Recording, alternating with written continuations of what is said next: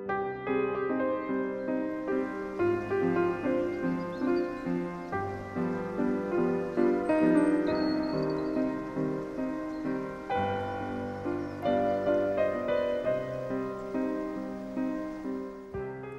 standing on the towpath of La Bassée Canal in northern France to recount a wonderful tale of bravery and an even more remarkable story of human kindness at the height of the Great War.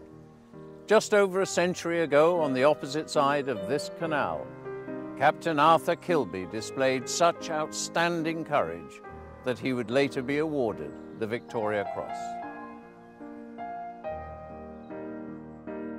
After his heroism during one of the great battles of the First World War, Captain Kilby was listed as missing in action, something which I can now reveal led to a heart-rending exchange of letters between his loving parents in England and a veteran German general who they had met in Italy 8 years before the start of the war.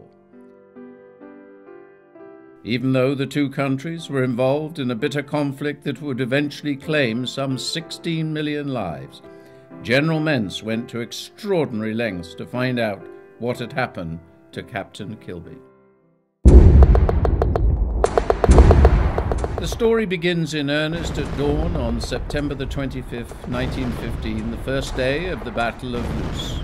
On a cold, damp morning, a battalion of the South Staffordshire Regiment attacked a heavily defended enemy position at around 6:30 a.m., even though an unfavourable wind meant the Allies' chlorine gas attack, their first of the war, went badly wrong, affecting more of their own soldiers than the Germans.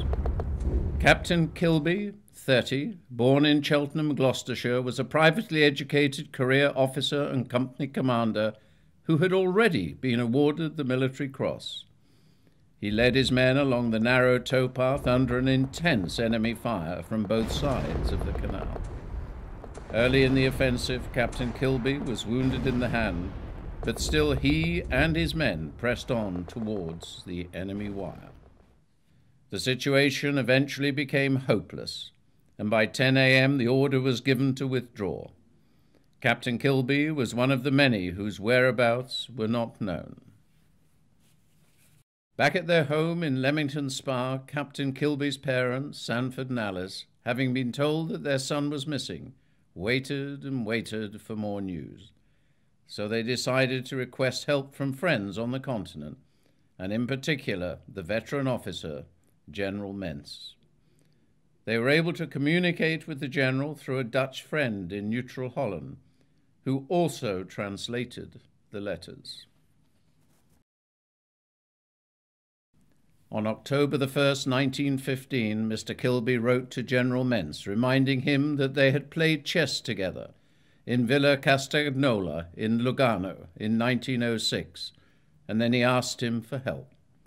Our countries are at war, but I do not feel that necessarily changes our feelings of humanity and sympathy between German and English gentlemen.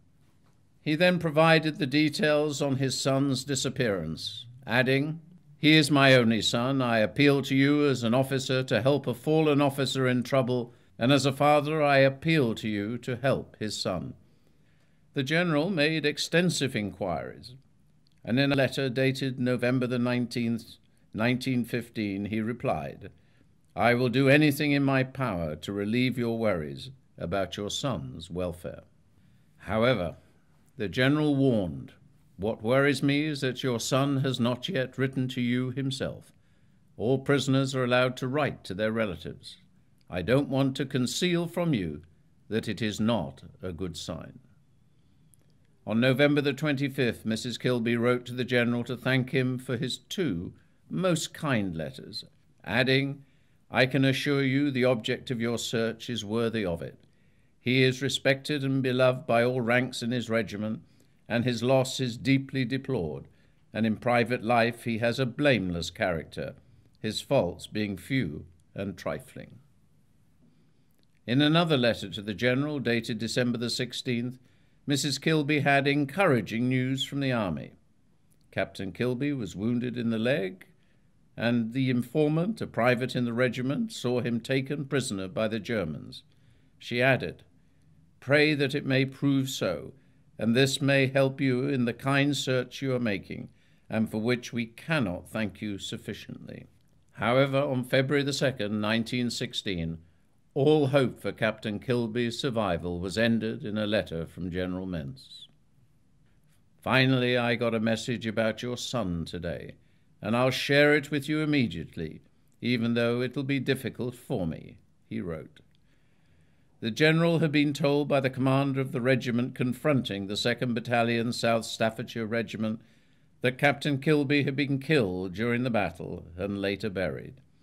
Adding his commiserations, the general said, "It might give you comfort that your son died a hero in front of his comrades." On February the 21st, Captain Kilby's father replied to the general, thanking him from the bottom of my heart for all your kindness. He wrote, "My greatest friend could not have responded with greater kindness or alacrity." In time, it emerged that the enemy had constructed a simple wooden cross where Captain Kilby had fallen that read, "The Kilby family may think of their son with pride, as we remember him with respect." It was some consolation to his family that Captain Kilby was awarded a posthumous Victoria Cross in March 1916, when his citation revealed that one of his feet had actually been blown off in the battle. Here at Luce Memorial, the name of Captain Kilby is inscribed along with more than 20,000 officers and soldiers who were killed and have no known grave. However, long after the war ended, Captain Kilby's remains were found in February 1929, and his identity was established by his discs and uniform. I purchased Captain Kilby's medal group at auction 7 years ago, and I feel privileged to be the custodian of this courageous officer's gallantry and service medals.